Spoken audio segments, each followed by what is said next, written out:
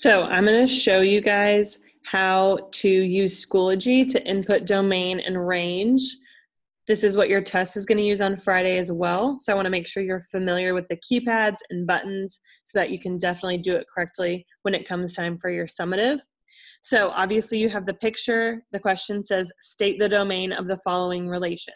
Down at the bottom, you'll see kind of a box, and it will pull up all of these symbols that you will possibly need. So there's infinities. You shouldn't really need that.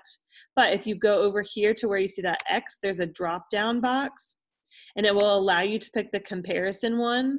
And so you can have all your different inequalities here as well. So if you type in this one, you can use, let's see, you can use the variable X or Y, or you can just type it yourself.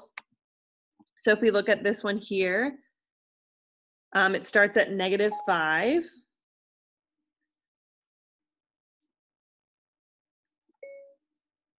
It starts at -5.